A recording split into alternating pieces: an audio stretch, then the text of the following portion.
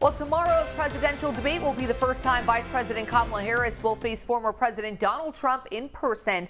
KG9 spoke with local officials on both sides of the aisle about what they expect to see from their candidates and what issues they think will resonate with local voters. Certainly, housing is one of the issues at the top on folks' minds here in Arizona. Education, for sure, is also a #1 issue. I think one of the universal issues, regardless of where you are rising costs of food prices and goods and services, inflation.